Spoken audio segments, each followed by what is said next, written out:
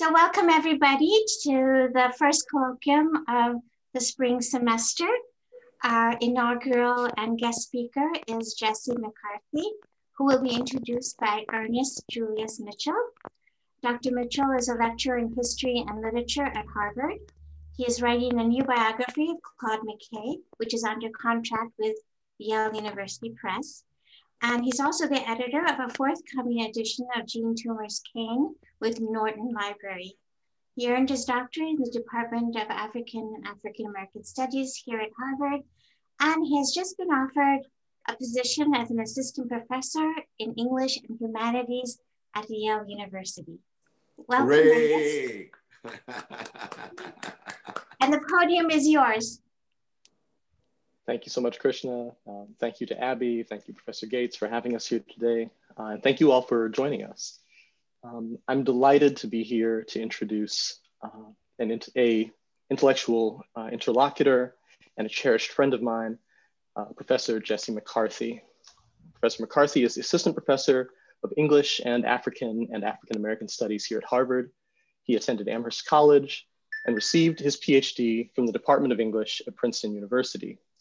His research centers on 20th century African American literature, but the scope and the breadth of his interests is unbounded, ranging across histories, places, and languages. Professor McCarthy's work aims to reimagine Black writing between 1945 and 1965, the incompletely understood era between the Black Renaissance and the Black arts movement. His work helps us to make new connections between well-known figures like James Baldwin and Edouard Glissant, and lesser-known figures like Vincent O. Carter, who left Kansas City for Switzerland. In his preface to Carter's sardonic classic, The Burn Book, recently republished by Dalkey Press, Professor McCarthy celebrates what he aptly calls the Afro-modernist novel and proclaims his larger goal as, quote, to challenge anew our assumptions about the history of Black writing, what it has been, and what it may become. His forthcoming academic monograph, The Blue Period, will achieve this goal. Professor McCarthy is also a creative writer. His debut novel, The Fugitivities, will be published in June with Melville House Press. Professor Namwali Serpell has reviewed it as, quote, a gorgeous, virtuosic novel that shows us Blackness in all of its inner intricacy, tension, and beauty. Professor McCarthy's work also extends to the world of the essay. He is a contributing editor at The Point magazine and has published widely in The Nation, the LA Review of Books, the New York Times Book Review, The New Republic, and N+1. Today, he will be speaking to us on a topic drawn from his forthcoming book of essays, Who Will Pay Reparations on My Soul, which will be appearing in March with W.W. Norton and Company. These essays show astonishing reach and range, really summing up for us Professor McCarthy's conviction, I quote from the introduction, that nothing is outside of our purview, that there are no limits to the ideas, realms of knowledge, creative traditions, or political histories that we can lay claim to and incorporate. He writes with elasticity, range, and reference, always striving to keep alive the questions, calling us back to the labor and the joy of thinking. It is with great pleasure that I present to you all my colleague and my friend, Professor Jessie McCarthy, for his talk, Venus and the Angel of History. Thank you. First of all, thank you so much, Dr. Mitchell, for that introduction. It's an honor to be in conversation with you, and I really appreciate the introduction, and I'm looking forward to our conversation and to thinking through this essay and many other subjects, which, I must say, have been influenced in no small part by our past conversations and ongoing conversations and those that I'm looking forward to in the future. I'd like to also take a moment to thank all the folks at the Hutchins Center, Krishna Lewis, Abby Wolf, Professor Gates, and all the folks behind the scenes who make this work possible in this difficult time and who've continued to provide a wonderful platform for us to come together, albeit virtually, to share ideas, to have conversations, and to continue the work of thought even under these difficult circumstances. So I'm going to go ahead and begin my PowerPoint here so that we can get this started. Hopefully you all can see that now. And as Dr. Mitchell indicated, this essay is from my forthcoming collection, which we published in March, Who Will Pay Reparations on My Soul, which gathers articles, essays, and reviews that really range over the last, I'd say 5 or 6 years or so.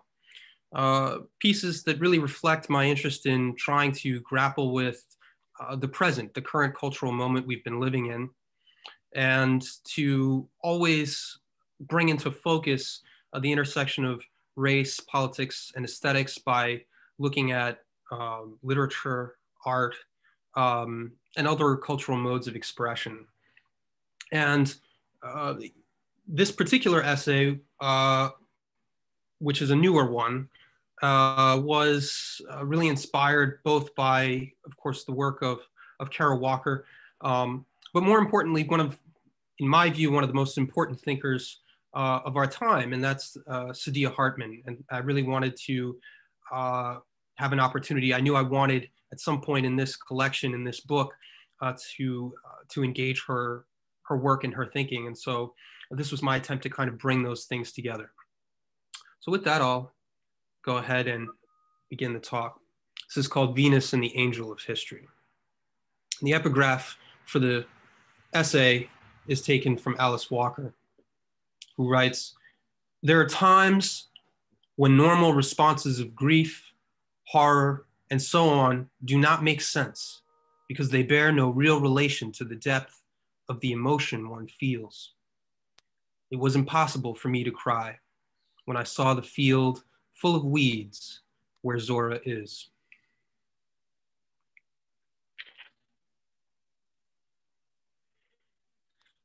History is something we learn.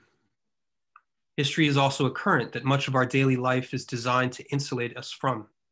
Even though it surges all around us, we only occasionally and often accidentally encounter its electric shock. When we do, as Walker suggests in her reflection upon discovering Zora Neale Hurston's burial ground, it often strikes our sensibility by overloading it to a point that can become dissociative, even anesthetic. We cannot register it in the same way that we would a personal emotion. The poet Nathaniel Mackey likens the experience to that of discovering a phantom limb, a numbness that points to a missing bodily member that refuses to be lost. Momentarily, in a kind of trance, we inhabit the experience of another's pain and internalize it as our own. Mackey also evocatively describes this process as a kuvad, a term for sympathetic pregnancy in men, which sometimes entails a set of rituals that allow a father to accompany the birth of a child, as though he were going through labor himself. These attempts to grasp the feeling of history suggest that it is the embodied learning of a vast and impersonal grief or pain of past peoples. We channel loss for persons and situations and aspirations that we have never known, an unnerving intimacy with a disremembered and dismembered past. The grain of the unknowing produces a residual irritation, the gnawing tremors of a lack that can be hard to place, one we may even loathe acknowledging, yet it refuses to go away. An instinctual desire for kinship, a gift for collective personal belonging, tells us that the things that happen to them also happen to us. They are our inalienable birthright. They are about us in an important way. Sooner or later, we discover it is our time, our turn to go in search of our mother's gardens, to discover what grew there that cleared the way for us. Looking down through the generations, we see the crests of epical moments, inflection points whose visceral impact lingers in our nervous system. Think of the news of emancipation carried across battle lines, like sparks from a winter campfire in the winter of 1863. Think of Juneteenth and the cries raising up like a summer storm in the Texan heat. Think just over a century later about the news bulletins reaching folks in their homes, in their kitchens, on street corners across the land, with the news that Martin Luther King Jr. had been shot dead by a white gunman in Memphis. In our generation, we think of election night, November 4th, 2008, the stinging of tears on the brink or already falling, the outbursts, but also the vigilant silence of old folks who explained later in faltering voices that they had to concentrate because they were not only witnessing for themselves, but also for the ancestors, watching the moment through them. I remember for the second time in my life feeling that strange telescoping feeling, realizing people would be talking about and studying this very moment for hundreds of years to come. I happen to have been born in time to see the World Trade Towers fall and the first Black president rise and take his elected office. Here was another chapter in what Du Bois called the travail of souls whose burden is almost beyond the measure of their strength, but who bear it in the name of a historic race. In the roar of the crowds and in the flowing tears, you could feel it, the awesome shudder of history when it is being made, when it suddenly reaches out and shoves you in the chest, daring you not to react, daring you not to make yourself humble before it.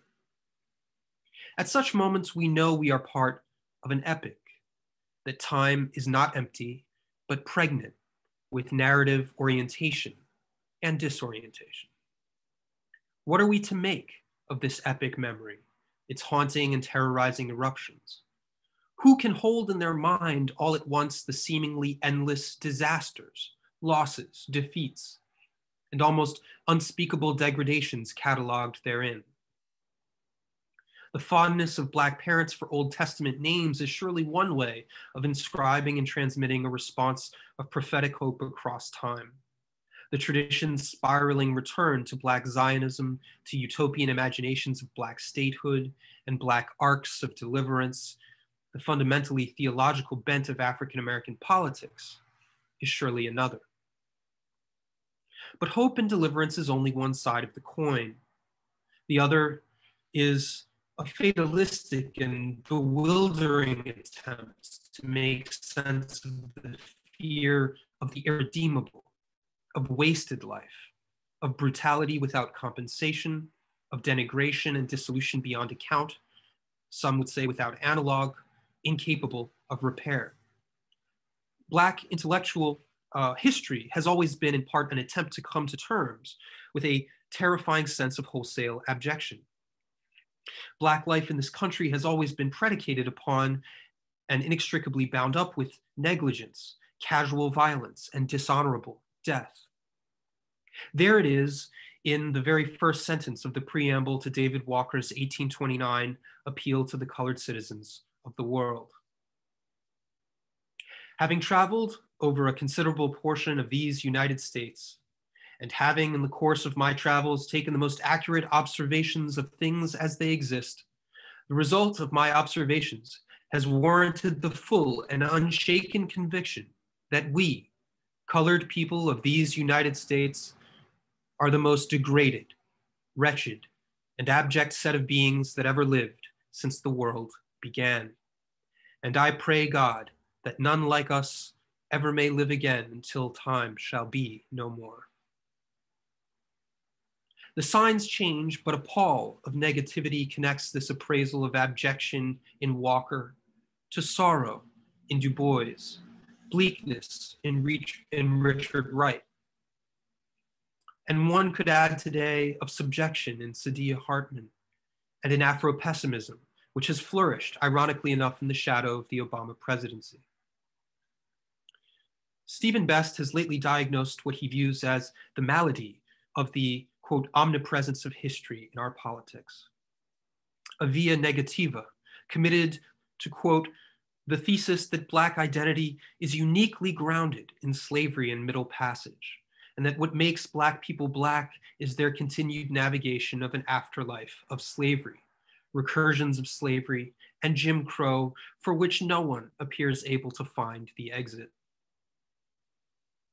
Best raises a valid question.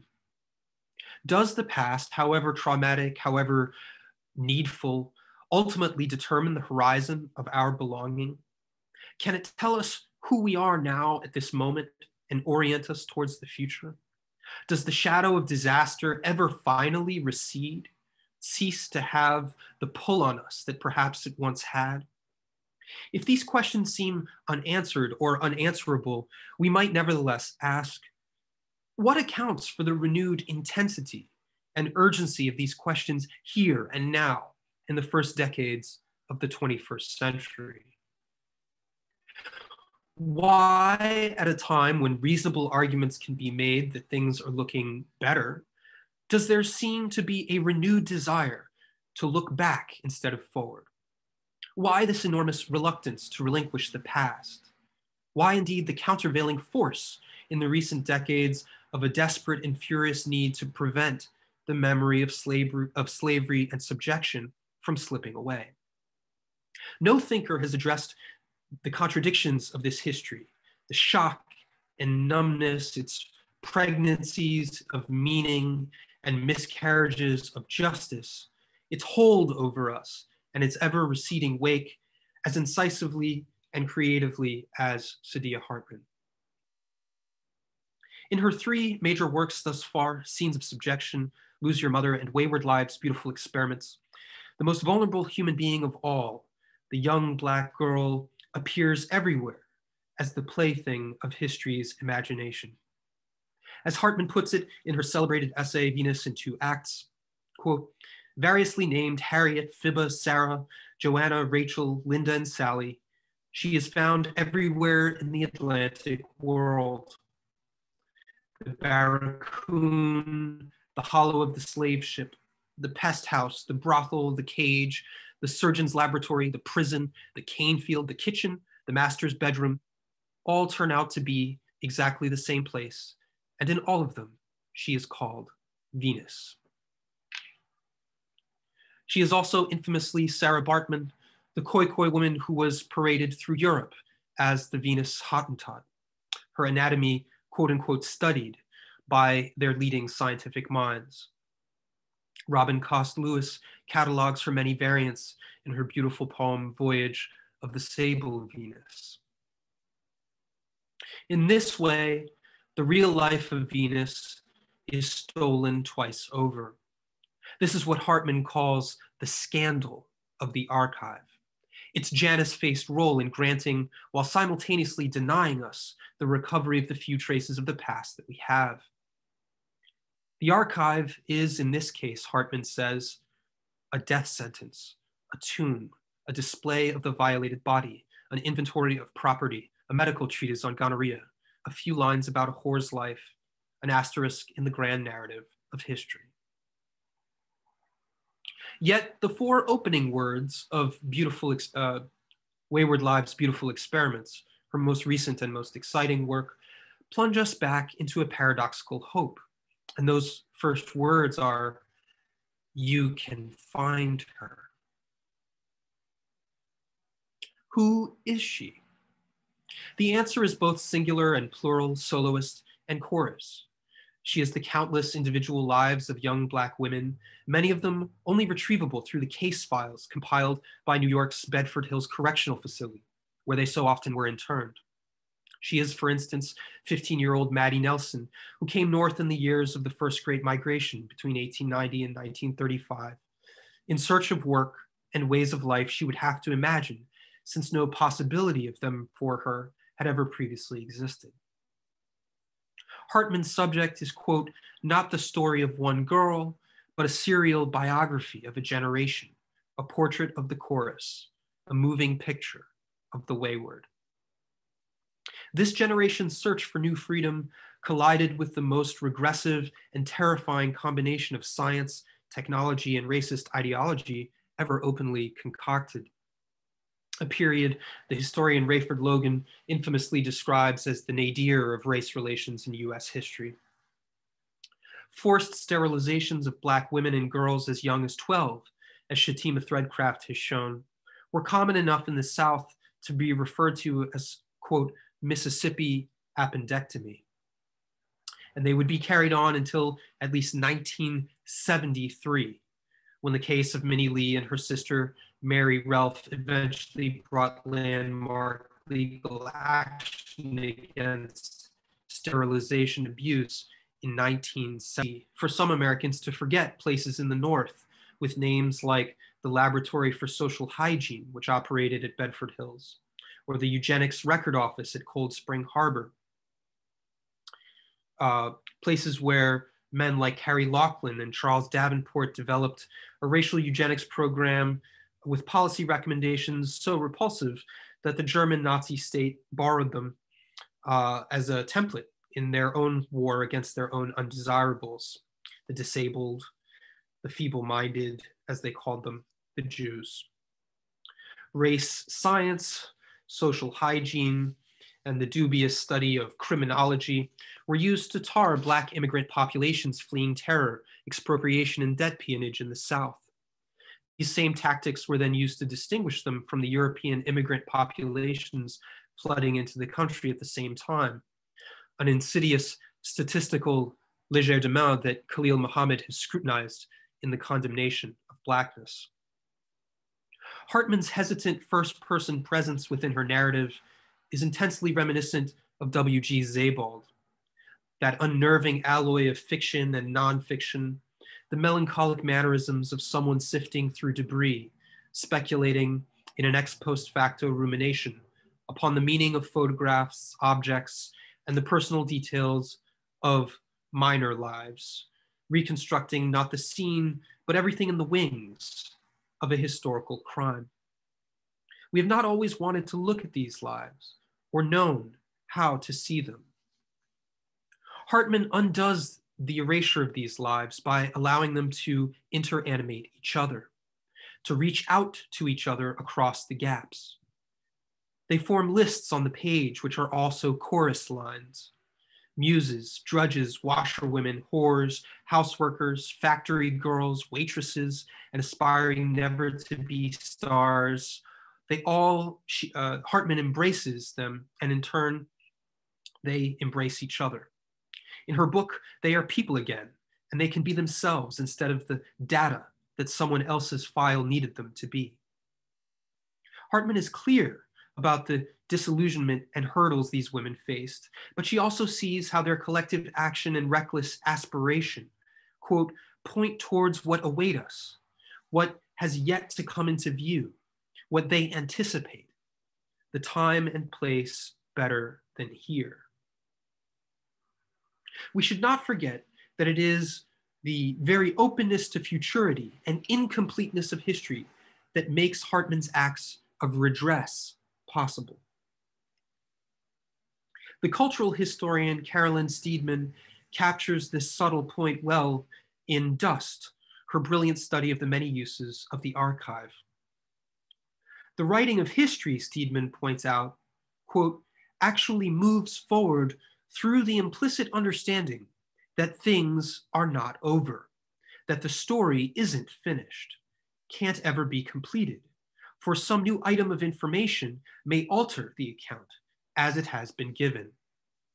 This leads to the rather startling, if retrospectively obvious conclusion that, quote, all historians, even the most purblind empiricists, recognize this in their writing. They are telling the only story that has no end. The only story that has no end. This means that history has no conclusion that includes the writer of that history in it. But this also means that the writer of history is actively shaping the nature of this past, which has unfinished business with us. Hartman has changed how we will henceforth think about the lives of Black women during a historical period we thought we knew fairly well. She has changed the past precisely because that past is not over for her or for us. Our contemporary sense of the past as a site in need of a rescue mission can be traced to Walter Benjamin. Why did his theory emerge when it did and as it did? The apocalyptic terror of the 1930s is no longer, to use a term he liked, quite knowable to us. For thinkers in the wealthiest nations today, it is rather rare for work to be produced under threat of imminent political assassination or incarceration. Indeed, the jailing and killing of poets and philosophers, from Lorca to Dennis Brutus, which was such a hallmark of the 20th century, has declined somewhat since the end of the Cold War. Benjamin's Über den Begriff der Geschichte, or theses on the concept of history, however, was forged in despair. A series of fragments written shortly before his death by suicide at the Spanish border as he was attempting to escape Nazi-occupied France. One of the last things Benjamin did before attempting his escape was to give a Paul Klee painting he owned called Angelus Novus to the writer Georges Bataille to pass on for safekeeping to his dear friend and intellectual comrade Gershom Scholem, who kept the painting in Jerusalem. In the Theses, Benjamin famously describes the painting in mystical terms. This is how one pictures the angel of history. His face is turned toward the past. Where we perceive a chain of events, he sees one single catastrophe which keeps piling wreckage upon wreckage and hurls it in front of his feet. The angel would like to stay, awaken the dead, and make whole what has been smashed. But a storm is blowing from paradise. It has got caught in his wings with such violence that the angel can no longer close them. The storm irresistibly propels him into the future to which his back is turned, while the pile of debris before him grows skyward. This storm is what we call progress. For Benjamin, the horror of our historical trajectory lies in the angel's inability to close his wings. What prevents that closure is the insistent storm of progress, the stubborn belief of liberals, fascists, and communists alike that technology and rational control are inherently positive forces that merely have to be harnessed to their respective utopian agendas. The political ideology of the modern world, the storm pushing to reach the paradise of modernity's impossible utopias, is in fact violent, Benjamin thinks, precisely because it cannot or will not make that which is truly valuable in the past whole and tangible to the present. The powerful may monumentalize historical icons in order to glorify the state, but this is merely in order to further cement the belief that they are legitimately carrying us all forward into a better future. What they will not permit is any chance for the wretched, for those suffering at the base of the social pyramid, to come to know the past that is really relevant to them. The artist, writer, and revolutionary anarchist's task is therefore to find a way to make the angel's wings beat again, to grant the hummingbird's momentum, to still the storm by making something unthinkable happen. This requires the walloping force of a memory's sudden return, like the whiplash of remembering something crucial at the last minute, an event or revelation that will jolt the entire system off its foundations and allow the stage of history to reset with open parameters. A terrifying, but also an ecstatically joyful moment when everything is suddenly possible and the entire social order is thrown into the void of a new beginning. In other words, a revolution. In Benjamin's messianic vision, the only way to save the future is by rescuing the past from the overlords of the present, by fighting against those forces around us that refuse to let the buried rise, to let the ghostly voices be heard. Despite his bespectacled, aloof image, Benjamin's rage was immense, Blakean in spiritual intensity, and committed to active resistance. No one may ever make peace with poverty when it falls like a gigantic shadow upon his countrymen and his house, he says in One Way Street. Then he must be alert to every humiliation done to him, and so discipline himself that his suffering becomes no longer the downhill road of grief, but the rising path of revolt. Benjamin was no reformist. He is adamant that the bourgeoisie has to be completely abolished and that time is running out. Before the spark reaches the dynamite, the lighted fuse must be cut, he warned. Benjamin's usefulness for the writing of critiques in the contemporary academy has muted, even eclipsed, the theopolitical intensity of this revolutionary anarchism. He has become a kind of Che Guevara for a portion of the intelligentsia that feels it must talk the talk, but cannot necessarily imagine how to walk the walk. We are embarrassed by his ardency, by his conviction that art and politics and history are one, and that getting them right is about saving the world by ending the one we know. Some grumble that his work is too cryptic, but the truth is that his writing is not hard to understand. It is hard to look at directly. His aphoristic fragments singe like solar flares. The only way of knowing a person is to love that person without hope, he says. Who can survive that test? Who today would dare to read Baudelaire's Les Fleurs du Mal or Blanqui's prison writings on astronomy as serious reports on the state of damnation of the modern world?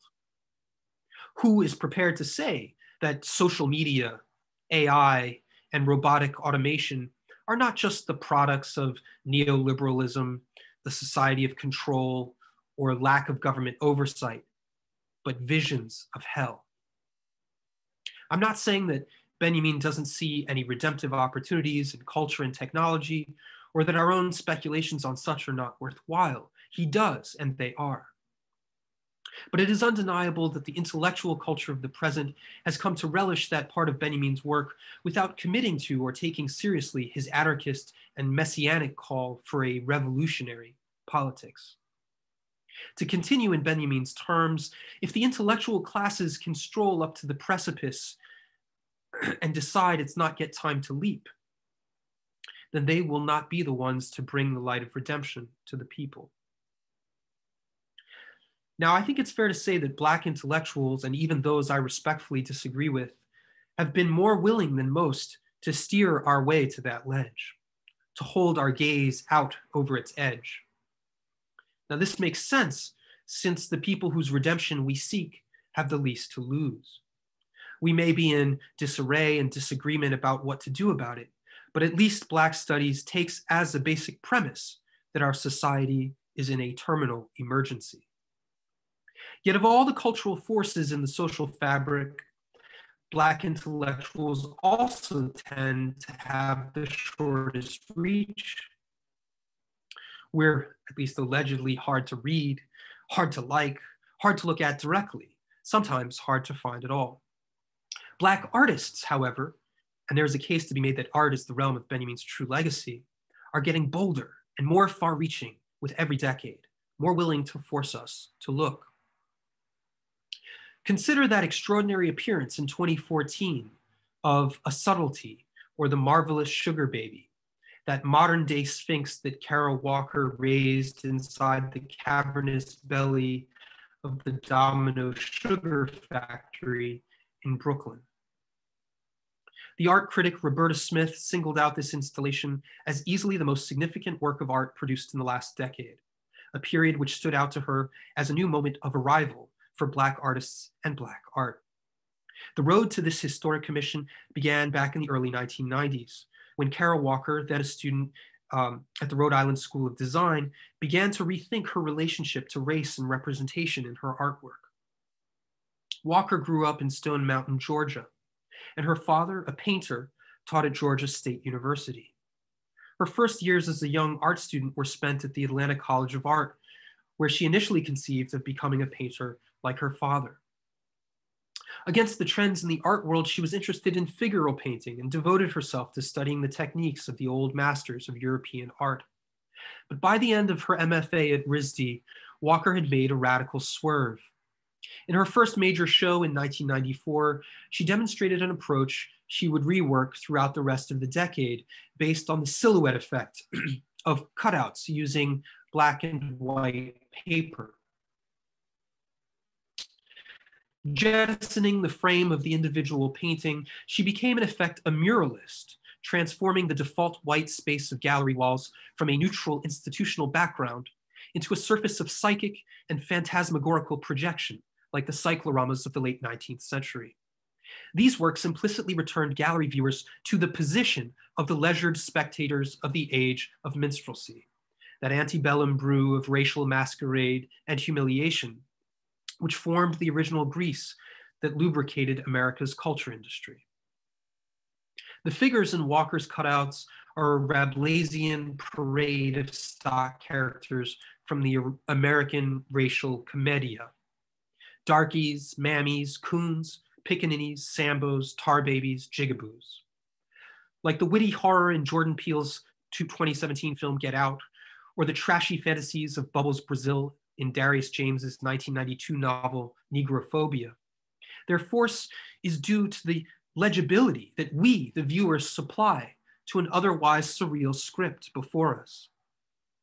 What's so disturbing in the vignettes is precisely that we recognize them, that the source of those racial scripts is not Walker's polarized abstractions, but our own heads.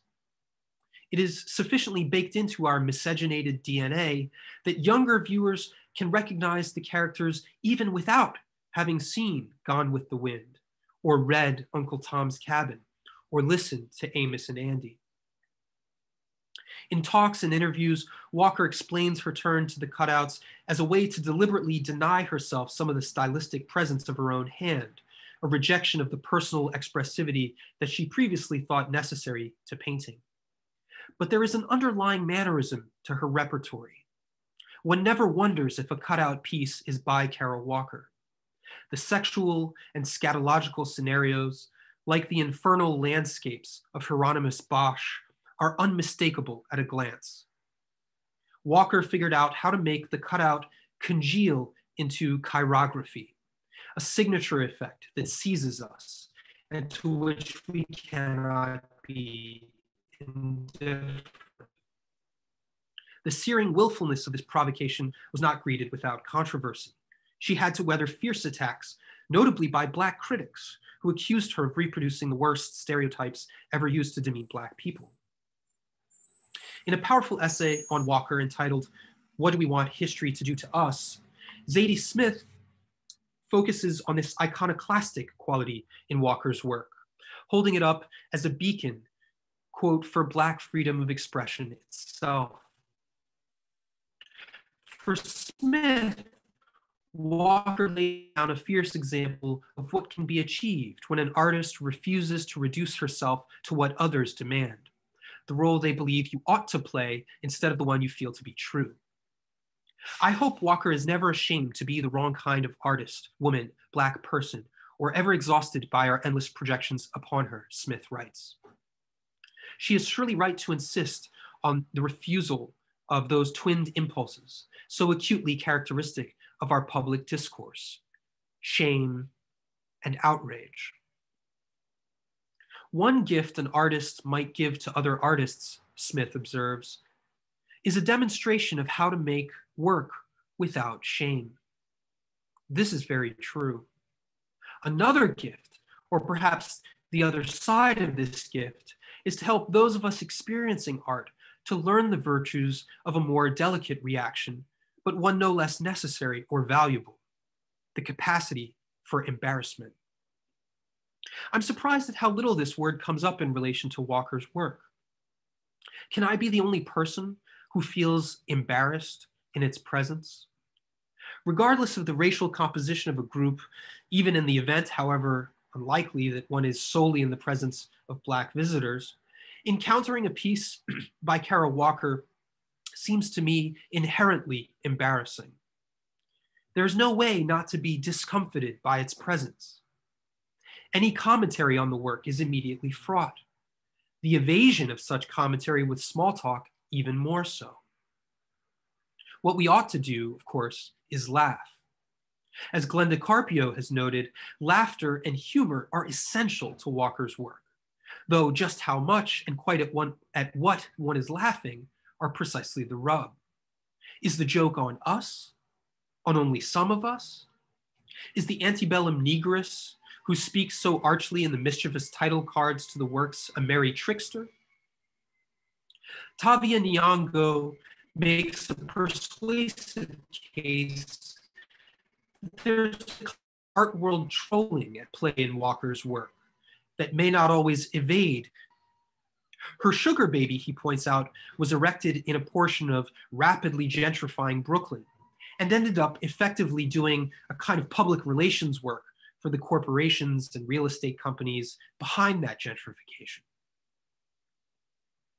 Now, I don't deny that there are important and possibly irresolvable questions about complicity between art and capital. But that does not necessarily negate or annul the potential effects of the work upon those who saw it, or those who will at least know that it was possible to make such a work and raise it in that time and place.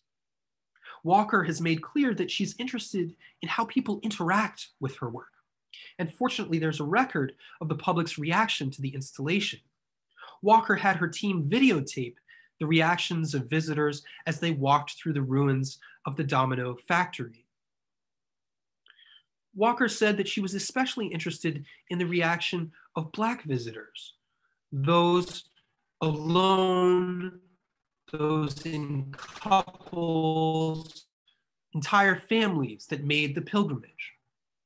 What is responsible for the tremor, the shimmering strangeness and discomposure in the searching gazes that they cast upon the subtlety, those bashful deflections, those halting gestures of private response to a public exposure of intimate knowledge?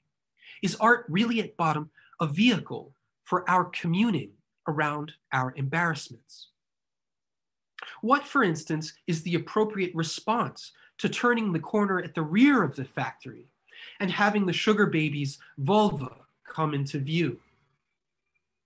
I see a wink here back to Walker's early art school days, a memory of Courbet's scandalous L'origine du monde, the origin of the world, a painting that gazes frontally into the sex of a white woman and names her original. In addition to correcting Courbet from an anthropological point of view, Walker restores a historical and material sense to the world. Her installation is very purposefully made of the most profitable of the slave crops of the Americas, harvested on an industrial scale at exorbitant cost of African blood, and amassing great fortunes whose capital flowed through the commercial veins of the city at the mouth of the Hudson, where the Domino factory once churned out its highly lucrative and addictive product. What is supremely profitable today, among other things, is contemporary art. How profitable? Well, in 2019, a work called Rabbit by the artist Jeff Koons sold at auction for $91 million, setting a new record for a living artist. Walker's work fetches hefty sums too. Yet aesthetically and, more important, ethically, I think they are radically and even diametrically opposed. Still, they are worth pondering together, Walker's subtlety and Koons's Rabbit, because they stand before us like signs at a fork in the road, indicating, indicating the options ahead. Both are signatures of contemporary Americana. Neither could have been produced anywhere other than in the USA. Both express in remarkably accurate terms an ugliness unique to our culture. Walker's art tells us more than we want to hear about the ugliness of our past. Koons's Silver Bunny shows us the ugliness of our present, and if we do nothing to alter its course, the ugly emptiness of our future.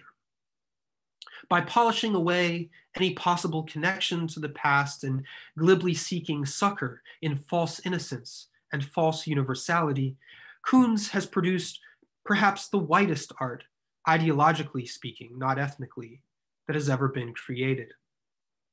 Even the white bourgeoisie no longer finds its shock value palatable. In a scathing review some years ago, Jed Pearl called the Koons retrospective, quote, a multi-million-dollar mausoleum in which everything that was ever lively and challenging about avant-gardism and Dada and Duchamp has gone to die. There is no real laughter, no genuine embarrassment to be had in the presence of a Koons. Irritation, indifference, transient fascination, titillation, maybe, but never embarrassment. How could you be? Koons, not unlike Donald Trump, is a pure troll.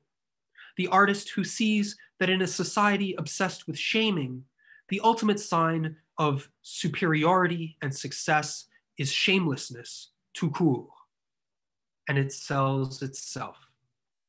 It is the triumph of pure appearance, the art and politics of a deathless, lifeless, narrative-free future. Whether it is capital's concentration and colonization of our private lives or some other force at work, there is mounting evidence that as a society, we are increasingly and collectively fetishizing shame while losing our responsive capacity as individuals for embarrassment.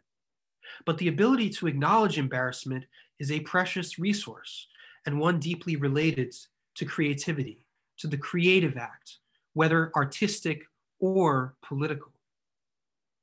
When cultivated in a poet like Keats, as Christopher Ricks famously argued, embarrassment can lay the foundation for that essential quality of negative capability, moments of hesitation that extend the pursuit of thought beyond the acceptable frame of our certainties. We think of such qualities as important for poetic thinking, but they can be no less necessary to political and social problems, and maybe even more so. Whatever one thinks of the sugar baby, she is undeniably subtle in ways that Koons's rabbit is not. She makes us uncomfortable and arouses emotions that his work cannot access or even perhaps remember once existed. The sugar baby signifies effortlessly, not in spite of her faults, but because of them, including her awkward entanglements in the art commodity market. She is full, pregnant, even inflated with embarrassing memories that stir in us as we come into her space. There is a pastness and something very present that radiates from her surreal presence. She is, at the very least, one way of envisioning the angel of history. The angel is not only Benjamin's or Paul Klee's. We have to be on the lookout for her. We have to take notice and speak up when she passes by. She may come in all shapes, sizes, and forms. She often will not and probably should not seek to present herself in ways that will necessarily make us comfortable. But in the last instance, isn't it our mothers that make us feel the most important kind of embarrassment of all? The one that makes us want to do better and be better. Not out of shame, but because we know in their sight that we really are better. If this is true, then allowing ourselves to dwell in embarrassment before our own history, to laugh productively at ourselves and with each other, is not a sign of hopelessness. It is a mark of vitality, a living current that only awaits our full acknowledgement and our willingness to be uncomfortable together a little longer than we usually allow. When I say that the sugar baby is the angel of history, this doesn't require that the artwork itself be resistant, or that the artist who made her be the agent of our progress and our salvation. The angel or the sugar baby is no better than the rest of us, helplessly being pushed by the forces of progress and its accumulated disasters into the future. What makes her different is that she emerges as a towering work that looms for us to see, to look up from our daily routines and interrupt them, if only for the space of a visit If we can do that, we might begin to notice features in her worthy of our greater attention. Like the way Walker's Sphinx speaks to Langston Hughes's lines about those rivers, ancient as the world and older than the flow of human blood in human veins. Or Zora Neale Hurston's line about how the nigger woman is the mule of the world. And what Saidiya Hartman tells us about mothers. The slave ship is a womb, abyss, the plantation, the belly of the world. This is the world that the sugar baby looks back upon, the world made by the Black woman, the one that tells the truth of our past, even when we'd rather not hear it like that. She is also the one who makes possible the work still to be done. Without my mother's legacy, Jesmyn Ward writes in her searing memoir, Men We Reaped, I would never have been able to look at this history of loss, this future where I will surely lose more, and write the narrative that remembers. What riddles does the Sphinx tell? Does her behind, which might embarrass us upon first discovering it, upon further reflection, inform us that it too deserves greater respect than we have generally accorded it? Or is what matters most of all the direction she's looking in, backward, into the past that made her what she is? Thank you. Okay, let me end the PowerPoint and return. I apologize, went a little bit long, but I hope we'll have some time to answer questions, and I'm happy to take them in any direction we'd like to go. Thank you, Jesse. That was fabulous. Tom, can you enable my video, please? Or Krishna? I can't. There you go. That was amazing. That was fabulous. Thank you. I have a lot of questions, but Ernie, would you like to start? Absolutely. I'll just try to be very brief, and maybe leave the questions to others, although I have a number myself. But I'm less interested in some ways in the argument than in the juxtapositions that you're giving us here, right? I mean, there's a wealth of different sort of possibilities and directions we can take this. But I did just want to sort of sketch out, you know, these big moves that are being made, right? The sort of the juxtaposition on the one hand, right, of Saidiya Hartman with Walter Benjamin, right, as like two different but related models for thinking about the past as a kind of rescue or salvage mission, right? Paul Klee and Carol Walker, right, as two related again, but different ways of thinking about what it means for art to turn itself towards the past, right? And for it to be, you know, sort of attempting to grapple with that and yet unable to in its fullness. And then finally, right, this third juxtaposition, which ends up being emerging, right, for you of the angel and the Sphinx, right? And these two sort of non-human, semi-divine figures, right? Who converge as also symbols of political possibility. If I'm so far so good. Yeah. So I think those are, for me, those are three of the kind of central juxtapositions that are happening here, and I'm really interested in like what that even does, right? Just bringing these theorists, bringing these artworks, and bringing these kind of theopolitical figures together is meant to spark, right? And I guess I'm thinking about, you know, for those who don't know, right? I mean, this is, I think we mentioned this, right? But this is one chapter out of the forthcoming book of essays. And in the intro to the book of essays, which everybody go out and buy it, pre-order it, it's already on Amazon. The cover is beautiful also. But in the intro, right, you say something that's really fascinating to me, right? That whenever one pushes the possibilities of form, right?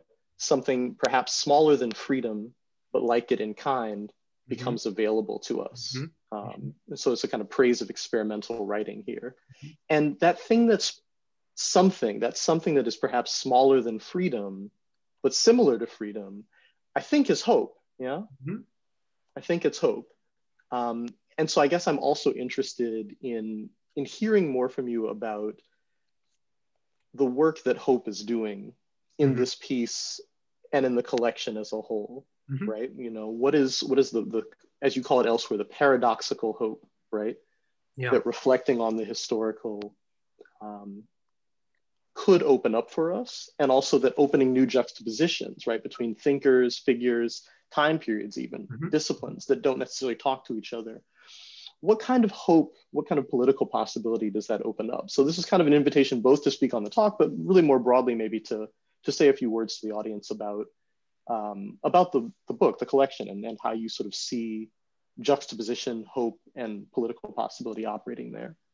Absolutely, thank you, that's great.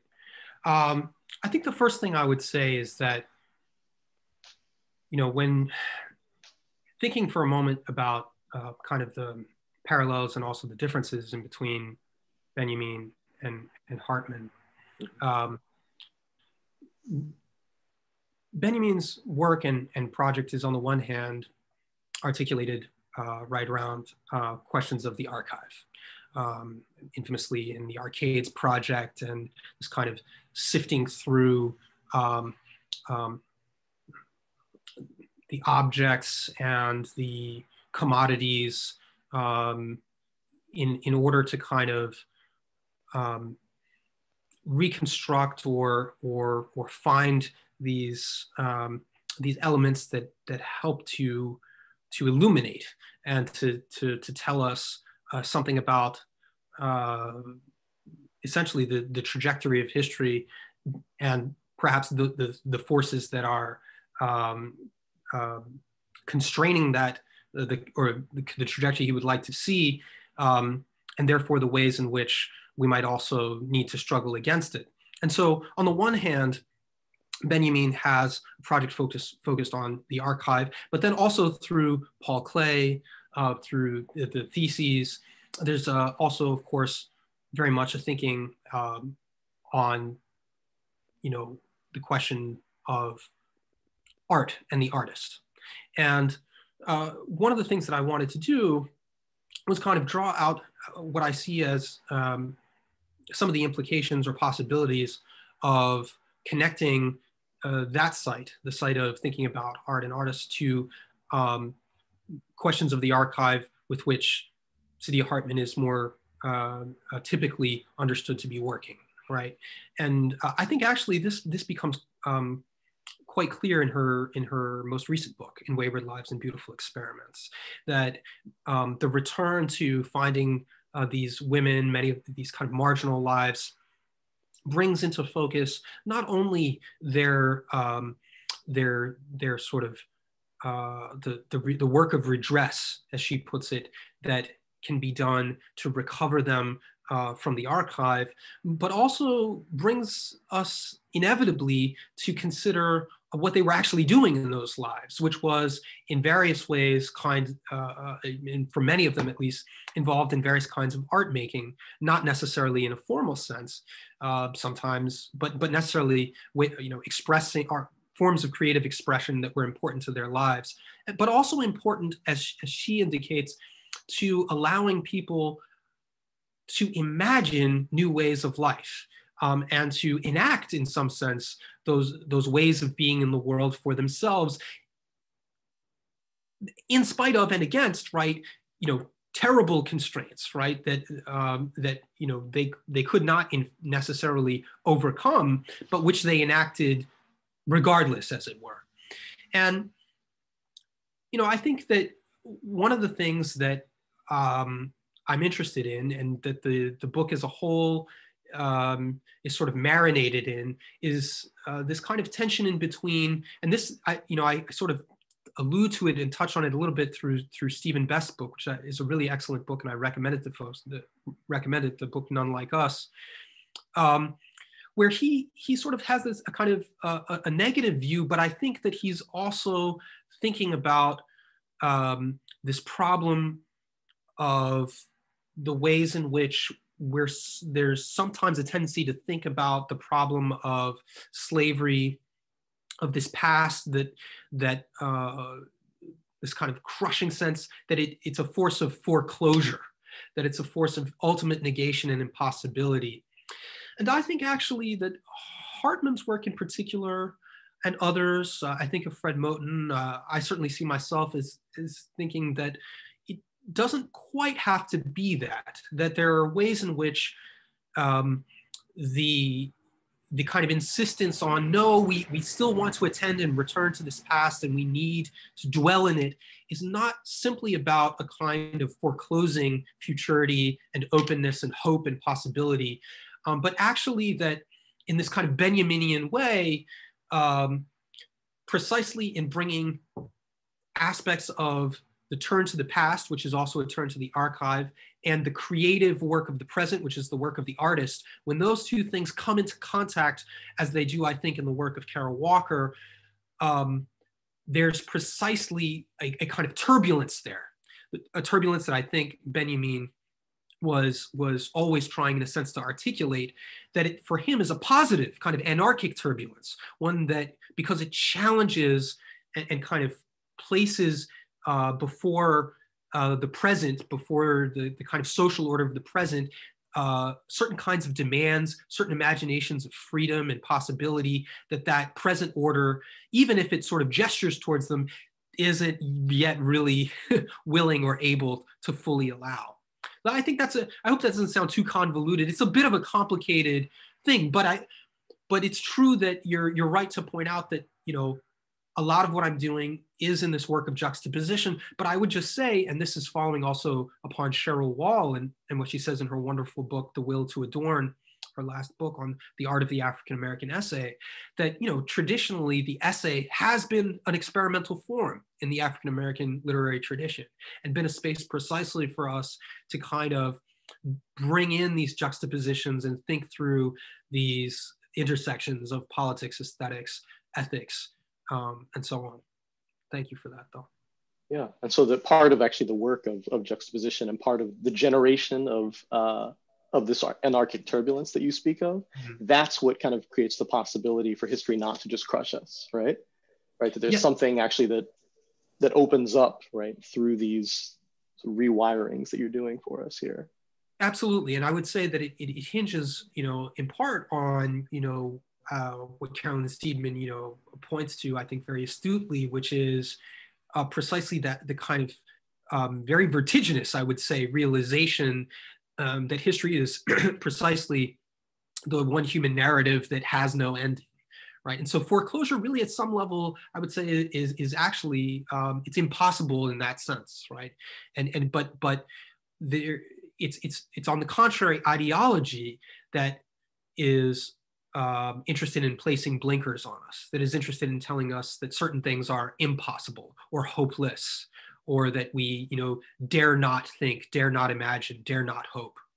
But it is the force of the artist, especially when the artist, and I would say, however we want to think about it, the philosopher, the thinker, the writer, the figure that here stands for Saidiya Hartman and Benjamin, are connecting the force and power of the past to the creative work of the present in the artist. Oh, that's excellent. Great. Thank you, soon to be Professor Mitchell. I want to go back to that Stephen Best quotation that you used as a kind of epigraph. Yeah. What is the context for that? Was he critiquing it? Oh, yeah. He was saying that, we're stuck in slavery in the Middle Passage and, you need to move on, right? You need to find other foundational metaphors or other scenes of instruction or other tropes. Can you explain why and then what he wants us to substitute instead as a as a grounding, as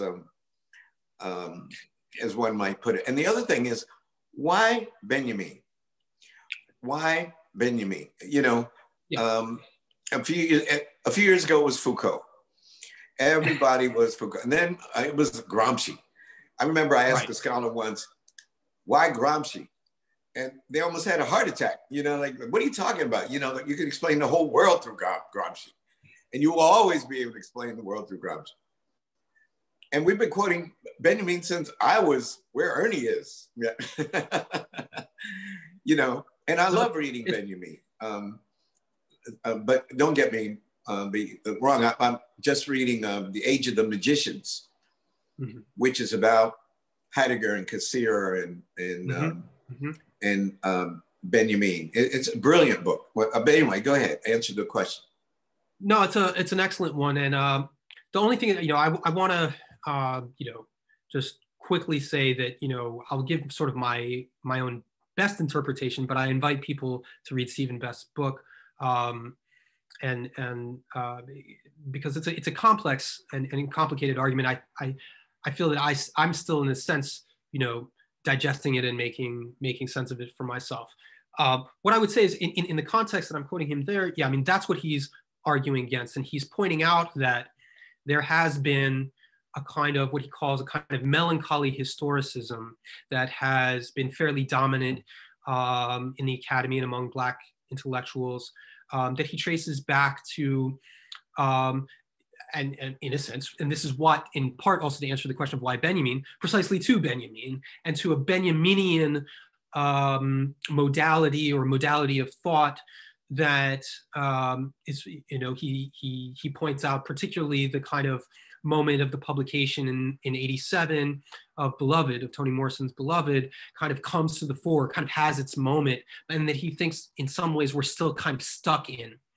And he's, you know, proposing, I think, to try and help us think our way out of that by, I would say, suggesting a kind of where he thinks we have a tendency to propose a kind of coherent collective subject, a kind of we, that we, you know, that purports to be the we that is recovered. He wants to say, no, it's precisely that the archive and this history and all of this material that we encounter, what it tells us is precisely the opposite, is that there is no we, that there is no collective subject, but that this impossibility, or something about the kind of the legacy of this impossibility, the kind of woundedness of that impossibility, might actually paradoxically still be the grounds for a certain kind of project, a certain kind of identification. So it's a bit of a dialectical move. And again, I want to say that, you know, I'm not. I would prefer to allow him to explicate it. I hope I'm doing somewhat justice to it, but that I would say is and that's why Benjamin. And I would say, I just want to be clear that I'm hoping in part that what I'm trying to get at in the essay is I would like to say, you know, that while I don't want by any means to jettison Benjamin, I actually think in some ways there's a richer Benjamin to be recovered. What I actually would like to say is not let's read Benjamin, but let's read Hartman. And that actually Hartman is, and not just Hartman, I would say, you know, Christina Sharp, there's a whole bunch of people and folks working in Black feminism who are, I think, radicalizing a certain kind of Benjaminian thought, and that we ought to be excited about that and put that into, and that we can, I would say, put that into conversation with contemporary artistic practice in the work, say, of Carol Walker, but there could be many others. Thank you. Shall we open it up? Yes, a couple of really great questions have come in. I'll just read them out to you. William Pruitt asks, many scholars in Black studies argue that slavery and its afterlives are no laughing matter. Hartman seems like one such scholar. Others in Black studies, including Glenda Carpio, Richard Powell, and Rebecca Wanzo, argue that humor can be a brilliant way to analyze and subvert slavery and its afterlives. As someone whose approach is deeply indebted to Hartman's theories, how do you distinguish successful usages of humor from unsuccessful ones in treatments of slavery and slavery's afterlives? Okay, that's a really good question and a difficult question. Here's what I would say. Some of this I think is open to debate, because obviously questions of personal taste are going to come into how you interact with and think about a work of art, or the work of an artist. When I think about Kara Walker's work, and this is a little bit what I was trying to get at in when I bring up the question of embarrassment. When we're embarrassed, what is one of the things that we do, right? We laugh. We often have a kind of nervous laughter, right? Is one kind of physiological reaction to embarrassment. I would say that is, I would argue that is a right or a good or a positive or a useful generative, use of humor, right? Because I don't think that the laughter of embarrassment is a laughter which isn't also serious, right? Which isn't also, in some ways, I think it's the most serious one. Because in a sense, it implies a kind of helplessness, right? A vulnerability to the history. And this is precisely, to me, I think, there is I think oftentimes in our contemporary discourse, and here I'm not necessarily thinking at all about academic or scholarly discourse, but really just popular discourse, a kind of feeling that the only way to kind of make a point or get through or get someone to react in the way that we would wish them to react is through shame. And that the kind of dialectic between shame and outrage then kind of gets generated. I tend to think that actually most people, even if they kind of feel compelled for various reasons to take that approach, I think there's a fairly common response to that also feels fairly unsatisfying. Whereas I think that the laughter of embarrassment is more generative and more productive. And so I'm hesitant to go on the record. I know the more brave thing would be to try and give you an example off the top here about an unsuccessful example of humor in relation to slavery. I don't think I have one right available to me, and if I hazard one, then I'll probably later think, no, I don't think that's right. But I think what I would say in an attempt to answer this question as best as I can is to say that I think one of the things I would suggest is that when Hartman, when Benjamin do the work of yoking together the extraordinarily brutal, painful material of the archive of the past of slavery to moments of kind of incongruous, seemingly incongruous, right?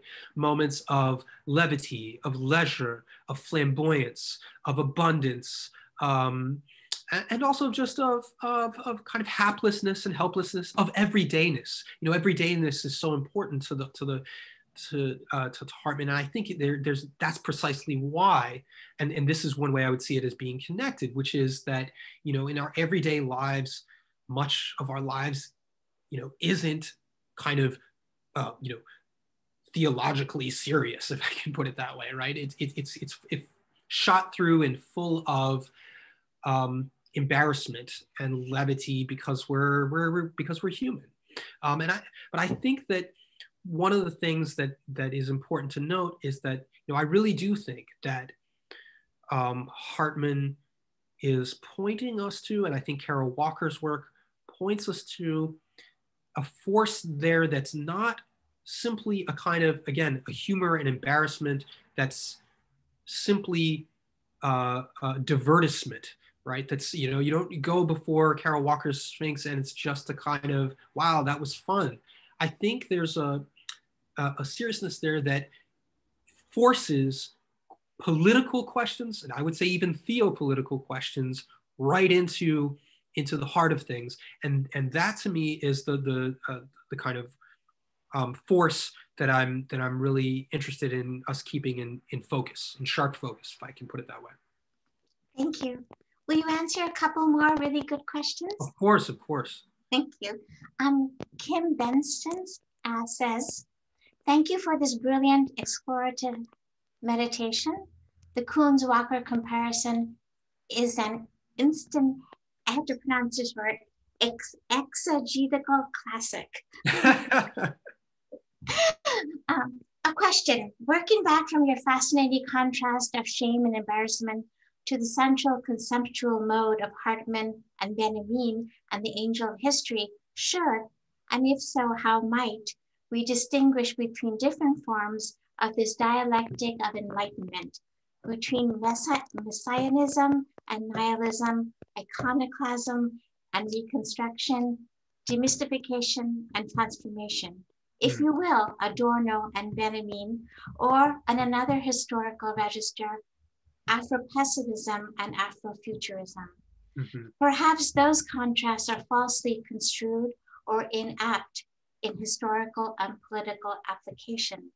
But if they have force, might they be related to the tension you draw between shame and embarrassment as two forms of perplexity and disquiet, the first seeking retreat from the public sphere in the feeling of failure, the second perhaps seeking radical reorientation to the social and overcoming a vision's blockage that's intrinsic to embarrassment.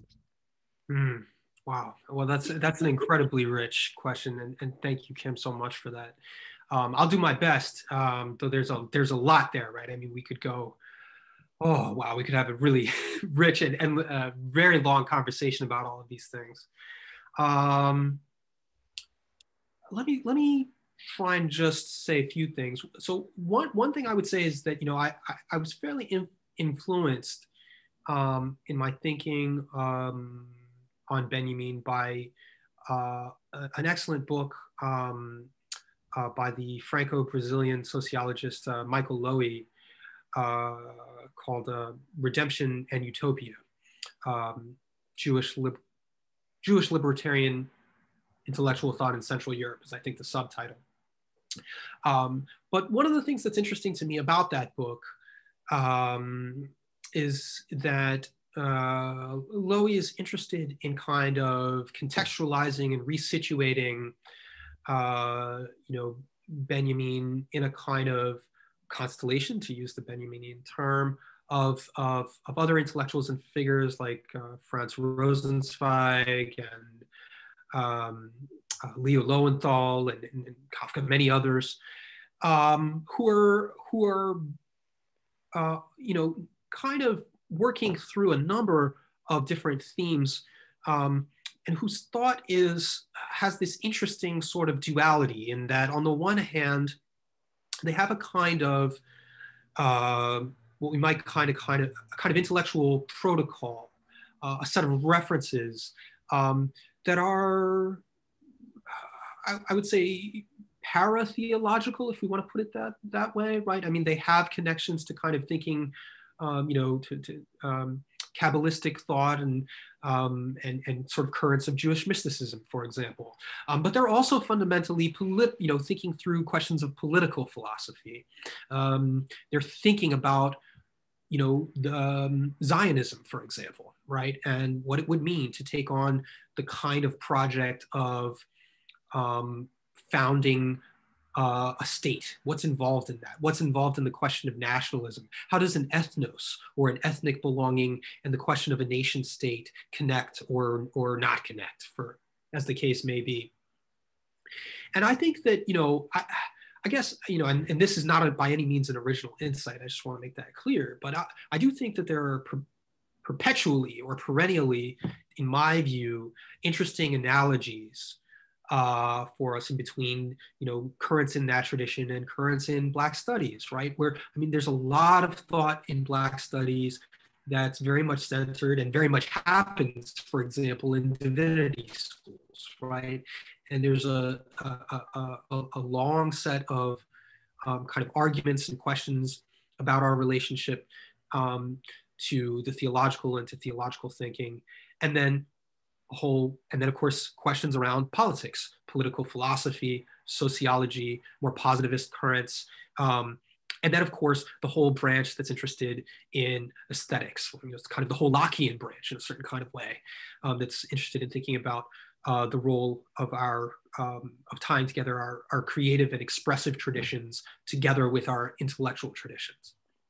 And I think that what I'm hoping, to the question of the private and the public, the personal feelings and affect, a lot of it's interesting, I would say, in general, not just within Black studies, but in the academy more broadly, in literary studies and cultural studies, affect has been a kind of term of reference for some time now. And we're living through a moment in which we're trying to think about how to reconstruct politics itself, because there's a strong sense, I think, and we see it in, I would say, the kind of ongoing crisis of our formal politics. I mean, we've just, and rather alarming and catastrophic sign of the decay and decline of our democracy, right? And we're trying to think about certain kinds of political belonging, political efficacy, and trying to think about how our various aspects of our identity, of our experience, of our past can be integrated in a productive way into a political project, and to think about what that project would look like.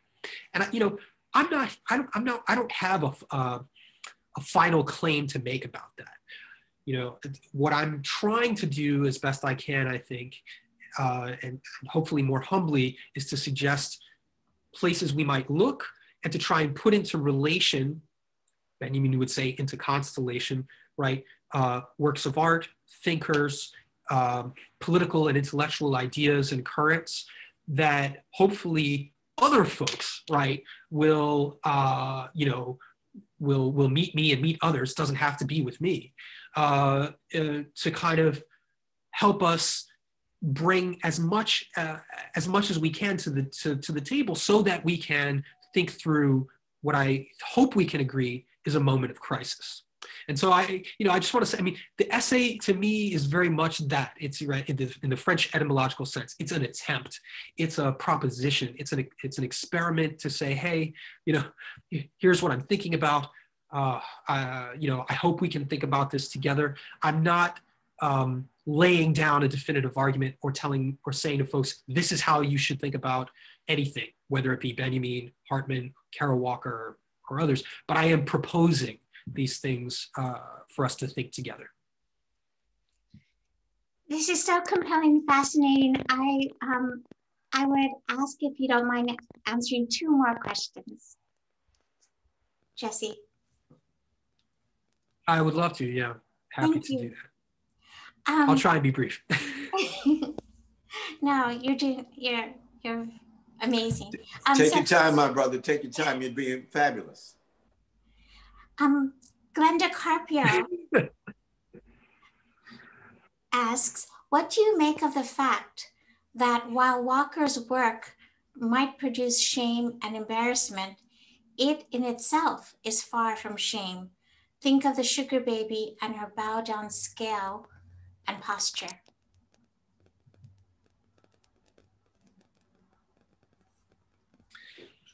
Yeah, well, first of all, so excited to get that question from Professor Carpio, and it's important for me to note that my thinking on this and my thinking on Walker is indebted to Professor Carpio's reading of Walker and drawing our attention specifically to what I think is it's a knotty question, this question of what's at play, what's at work affectively in our responses to the work, in the work itself, whether, and I suppose in a sense, whether these things lie or reside within kind of the formal qualities of the work, the intentionality of the work, which is always a complicated question, or is it our response to the work? In attempting to answer that question, I think what I would say is you know, one of the reasons why I think the Sugar Baby is such an extraordinary artwork, art installation, is precisely the this remarkable, I don't know if we want to call it incongruity. It's a really complicated and dense kind of intersection of metaphors. The materiality, the sugar, which is the slave crop. The site within which it's located, the industrial factory, and post-industrial ruin in the gentrifying neighborhood, as Tavi Nyong'o rightly points out, all of which I think contribute to the metaphorical power of the work. There is, you might even call them the kind of Afrocentric echoes of the Sphinx itself. And, you know, as I say, you know, I mean, drawing on Langston Hughes's The Negro Speaks of Rivers, you know, I think the ways in which the figure speaks to a deep history of, and also I would say a kind of a tradition of thought within Black studies and within Black thought that is not only, I would argue, about recovering and remembering, but in a certain sense about connecting, right? It's this connective work of diaspora, right? Of reminding ourselves that the civilizations and cultures of the African continent, and really all over the world, because in reality, the African diaspora is global. It extends not only into the Atlantic world, but also into the Indian Ocean. I mean, it's truly a global phenomenon, right? But it's this kind of worlding and worldliness. So there is this inherently powerful and dignified set of symbolisms that are, you know, hardly involved in anything like shame or kind of humor and embarrassment. But at the same time, of course, there is also, I think, an important way in which the Sugar Baby, you know, is playing on the tropes of the mammy, tropes of minstrelsy. They're there as well, and they refuse, in a sense, to let go of one or the other. Right? And this to me, I think is the power of a certain kind of synthesis, which, to my mind, is about generating work that, as I say, is inherently turbulent, destabilizing, about, you know, faced with, so that when we're faced with it, we really don't know how to feel. We don't know how to react appropriately. But that to me is actually the sign of a great work, that before it, we are at a loss. And that my thinking is that it's precisely that feeling of, why am I at a loss before this work, that hopefully pushes us to think, well, maybe it's because there are unresolved, still open things that I need to hope for, that I need to want, that I need to remember, that I need to engage with and bring into being, politically, affectively, interpersonally. And again, I would say that to me is this kind of, if you like, Benjaminian, but also Hartman's invocation of the power of the collective, of the chorus, where the work of art with its connections to the past and its connections to the archive, to past suffering and pain, but also a kind of insolent gaiety, an insolent joy, and a deep sense of power and self-possession, which the sugar baby, of course, has, this inherent dignity, precisely because it has such a confident knowledge of its past. Just, creates a kind of disruption, a fundamental rupture. I mean, there's something so surreal about that artwork. And, I would say that, what does it mean for that artwork to show up in 2014? And this is a kind of my refusal, in a sense, to let go of historicism. And so, I think that for me, that I'm still, I guess you would say, a believer in the revolutionary potential in our tradition and in the work of art. In that it's really our duty not to let go of that, but to insist on it and to figure out how to enhance its effect, how to multiply its reach, how to double down on that power rather than adopt a kind of skepticism towards it. Thank you very much. One final question. David Bindman writes, can I challenge you a little on Jeff Koons? I agreed entirely with you, what you said about Kara Walker, but I think there is a case for Koons' work, horrible though it is. By working on the edge of art and commerce, doesn't he lure the hedge funds guys to reveal their true emptiness?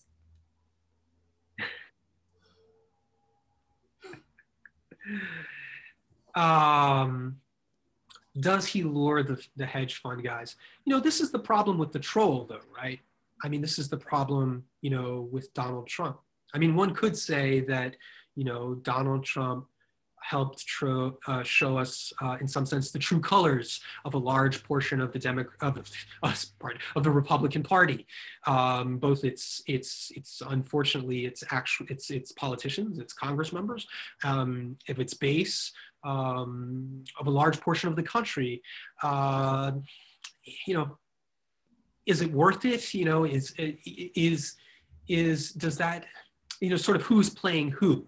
Right? Are the hedge fund guys really being played by Koons, or are they playing him? Look, here's what I would say. What bothers me about Koons, and I would argue that Koons is symptomatic. I'm not picking on him. There are any number of people, I think, who essentially traffic in the vein that he's operating in. What I would say is that they don't really believe in art. And they don't have, they're not animated by a spiritual and theopolitical project. Now, that's not new. That's always, there's always been people who made things that exist in the world under the sign of art who are like that. And the fact that massive amounts of capital, are willingly accrue around that work is not even in itself a kind of disqualifying fact, though I do think, I would say again, there's a kind of, to me, there's a kind of accretion there that is inherently nihilistic. And it's the nihilism, a nihilism which I think is very much in the air in our contemporary moment. I'm not going to go into a whole thing about what happened at the Capitol right now. We don't have time for that. Some people would say that there's a kind of hard, thought-through ideological right-wing project that's made visible there. I'm not denying that, but I think there's also profoundly nihilistic, a wind blowing through American culture. One that that in some sense the Koons rabbit speaks to. People, those hedge fund guys, Jeff Koons himself, those people are lost. But you can be lost in a way that's very dangerous. And to the extent that you have power and influence over society, which the hedge fund people have, and which Jeff Koons, to the extent that people are willing to play along and give him power and influence, also make that work potentially dangerous. And again, I put those up in opposition to say, as I tend to say in throughout my essay, if folks are really serious about looking at our contemporary political situation, and I'm talking here about the national political crisis in the United States of America, the crisis of our democracy.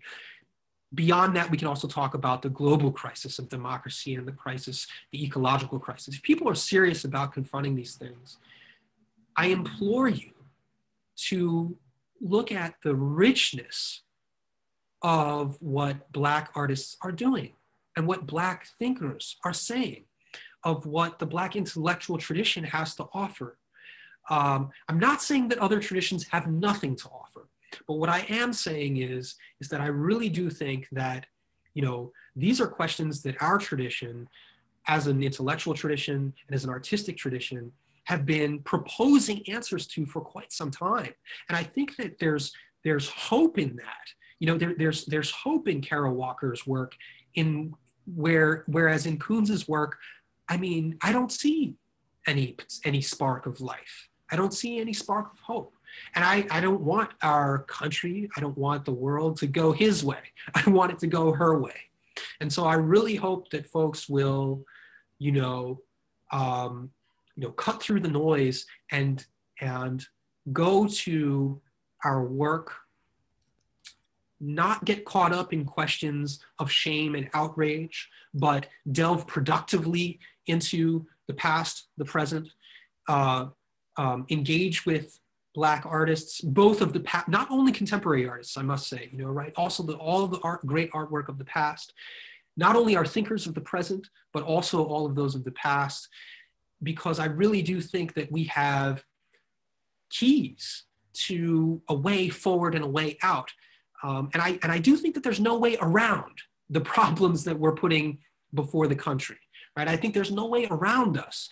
And I think that Jeff Koons, whatever he may think, in a certain sense, he hasn't read enough Black feminism.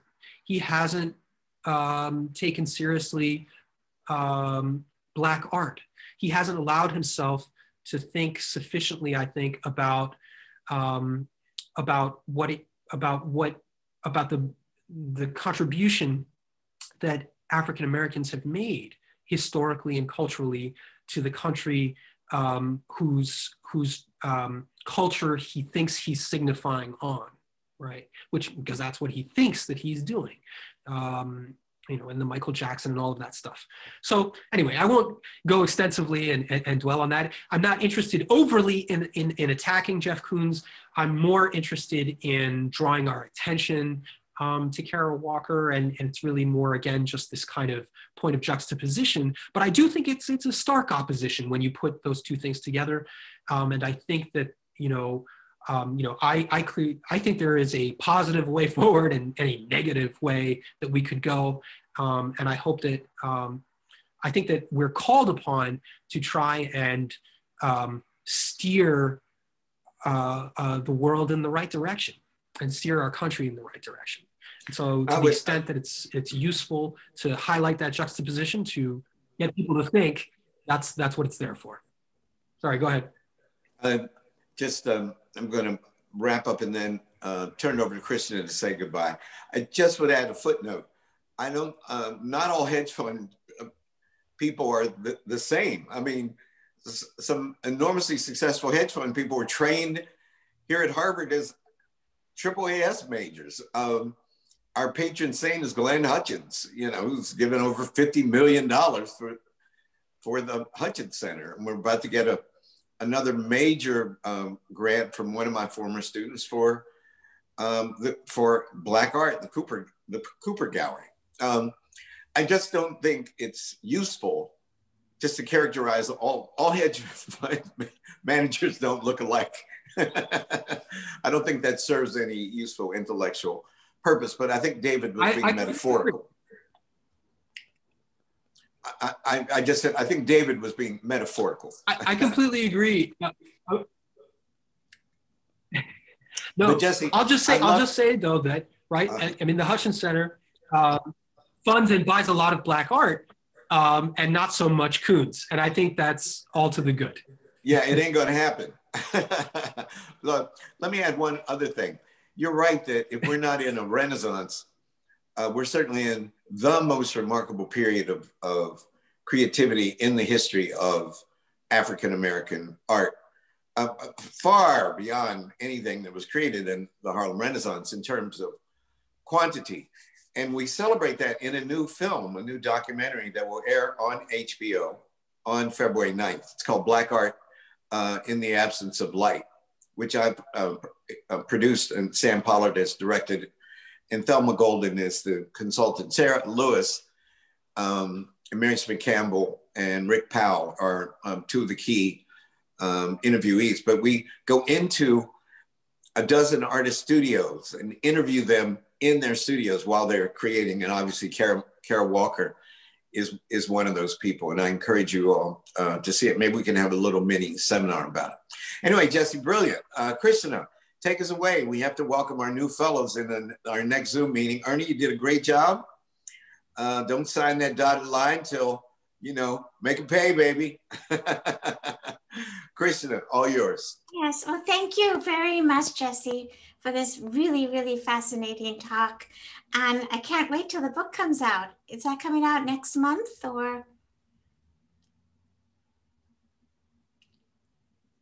Yes, it's coming out first week of March. Okay, wonderful. We'll have to get many copies for the Hutchins Center. And thank you so much, Ernest, for your wonderful introduction. And good luck with everything. Thanks so much. Really appreciate it. Thank you both.